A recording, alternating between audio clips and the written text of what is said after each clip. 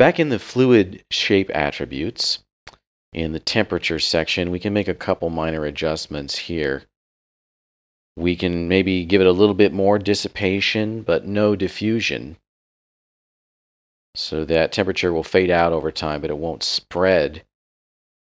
And then maybe increase the amount of turbulence coming from the turbulence here. So this is the amount of turbulence being fed into the temperature. And now we're ready to start playing around with textures. So scrolling back down into the shading section. Remember that we've got incandescence and opacity, but currently they're just being driven by either a ramp or a graph. Going down a little bit farther, you'll see there's a textures section. And there's a built-in texture for the fluid shape node. And you can choose to either map the color, incandescence, or opacity. I'm only going to map the incandescence and opacity.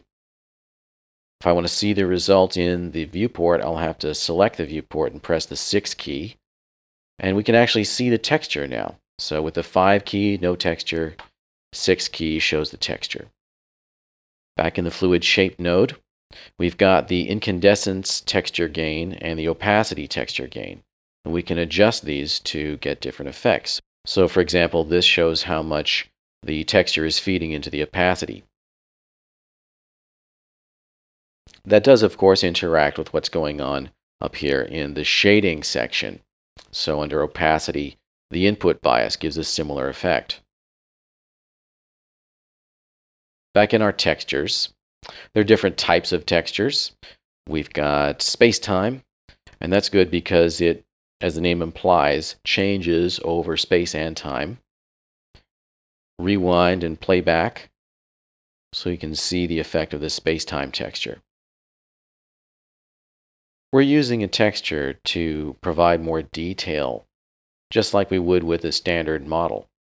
Except in a model, the shape is coming from the geometry.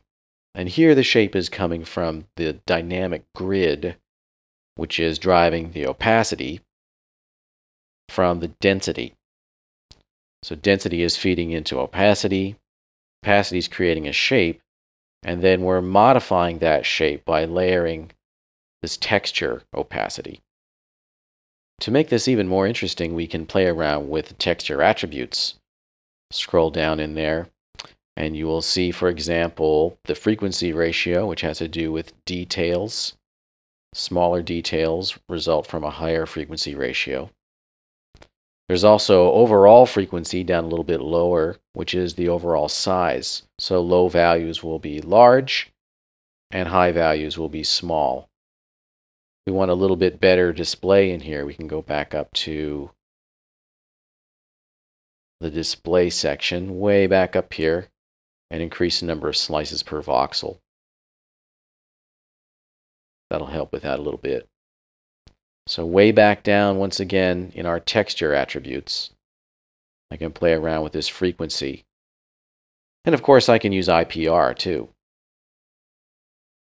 So I'll select these pixels and then play with that frequency. Let's go back into the shading and adjust the input bias of the incandescence.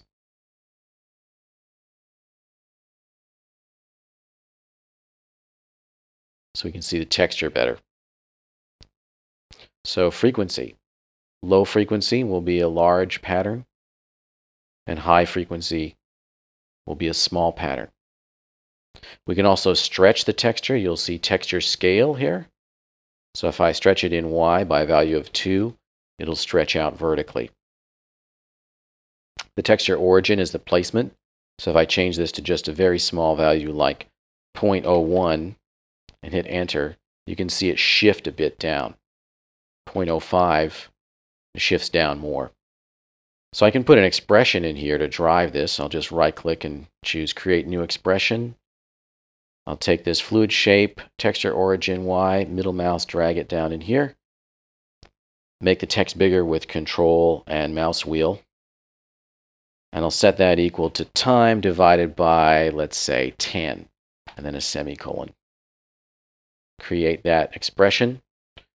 and then we rewind and play back, the texture is now actually flowing through the container in a way that wasn't before.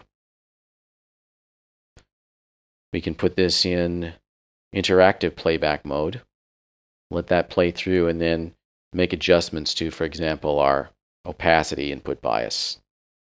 Get that the right size for the container. The incandescence input bias, and play it through until I think my simulation is looking good. I'll do some test renders. You might want to do a play blast as well. But now is where you sort of develop the look of your shot and fine-tune all the artistic details.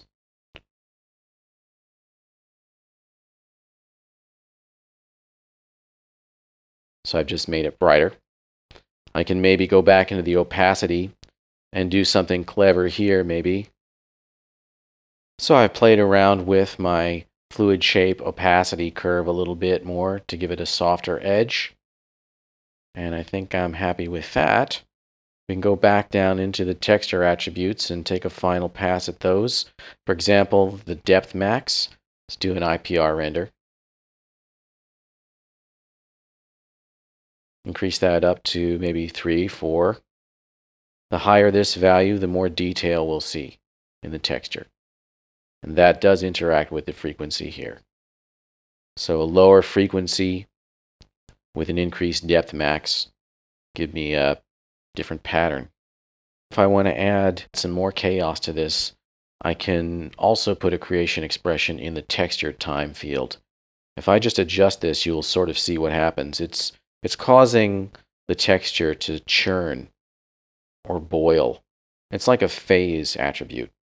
So I can just right-click on there and create a new expression just as before. Middle mouse, click and drag down into the expression editing area. And we'll also set that equal to a value of time divided by 10 with a semicolon at the end. Create. And as we play it in our viewport, it should look pretty close to what we want at this stage because we've introduced chaos from the turbulence, and we've also got chaos coming from the texture here. The texture time is animated, the texture origin is animated.